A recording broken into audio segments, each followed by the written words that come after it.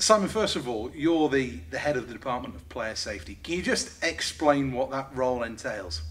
Well, basically the role entails that we look at all match penalties given on the night of a game, and also 2+10s, 5+ claims, checking to the head and checking from behind. We review that from the videos provided, and we make a decision whether it's a correct call or whether the call needs to be upgraded to a match penalty, and then we assess the bans to the players. You say we. Who are you talking about? Who is this we? I can't go into details, but it is a 4 or 5 panel throughout the world. I give them the video, they look at it, and we come to a consensus of opinion about whether it's a correct call and what the ban should be. So it is a consortium of people throughout the world who are all hockey people. And who are these people? Are they people that you've come across? Do you appoint these people? They are people that I know that are in a high position inside their federations, and at the same level as myself or even higher. Yeah. So these are people with knowledge, and I think between us we have over 100 years worth of knowledge of hockey. So it's a vast experience of hockey. And how important is it to have those people for you to bounce off? It's very good because it gives a balance to the whole process. So it's not just me making the decision on my own, it's between 3 or 4 of us, or even 5 in some instances. It depends on if they're available or not. But it just gives that balance to the whole process. It gives that different view, a different angle on maybe what my thoughts are and what other people's thoughts are. And then we come to a consensus of opinion. Most of the time we are on the same wavelength. In fact, nearly 99% of the time we're on the same wavelength. But we only use the evidence that we get provided with. And can you just explain, take me through the process? So, incident happens on Saturday night, you're sitting at home, what happens from there? If it's a match penalty, it's reviewed the next morning, if it's the weekend, or if it's midweek, then it's reviewed the next day. We cut and clip the incident, it's sent out. I ask for explanations off the guys, what they're looking at. Is it the same as me? What they think? We take it from there. And then how does it go from there to you making an announcement to the clubs?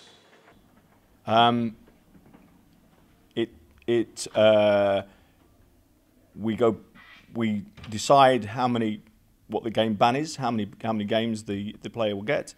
We then go back to the media, and we put out a media statement. Before that, we do tell the clubs that the ban is in place or it's not in place, because it goes either way. It can go either way, depending on what we can see. And then it's taken from there, really. If most match penalties are a 1-game ban, and the clubs can't go back and challenge those. Anything more than a 1-game ban, the clubs can come back and challenge us on those. But there is a due process in that as well. Why is that? Why is it that clubs can't challenge a 1-game ban? Because that's what the league have wanted to bring out. That's the league's minimum standard, is the 1 game, and what they said is that you can't challenge that, but anything more than 1 game you can challenge back, because they want that as the minimum standard. What about if a club decides that they want to challenge an incident? In what respect? As in looking at an incident? Yeah, so if the incidents with the Cardiff and Belfast, Cardiff put a request in to look at 2 instances that they'd seen on the clip from the game.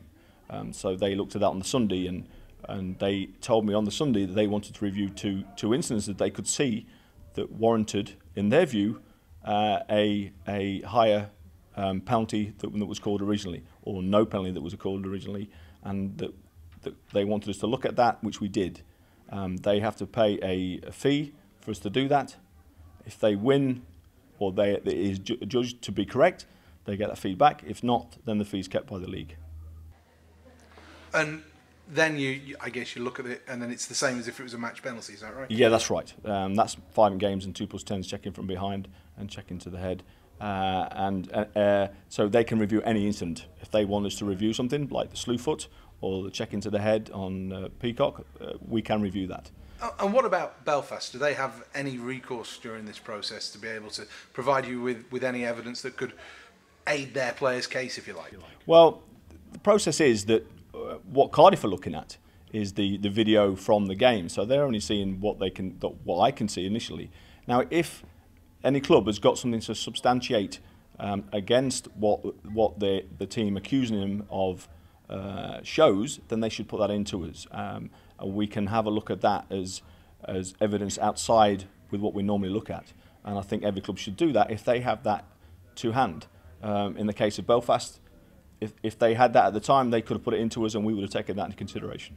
It's an unfortunate circumstances, isn't it, this week, where some pretty compelling evidence arrived, but it arrived following the decision. Yeah, the process is that we make a decision by Wednesday, so the clubs have time to rework, if they've got players out, to rework their systems, to look at their systems. This is the request of the coaches to myself, that they'd like to know as early as possible so they can rejig the lines if they need to.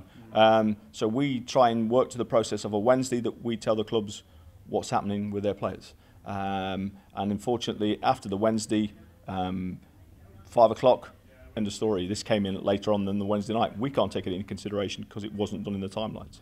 Is it frustrating to you, though, that potentially you could make a wrong decision, or a decision which is to be proved wrong with evidence further down the line? I think that's always going to happen, especially in what the evidence is. So if I would say again, if any club has got evidence to prove otherwise, what we can see on the game tape, they need to get us that in by at least Wednesday morning, so we can take that into consideration and put that through the channels and get a feedback.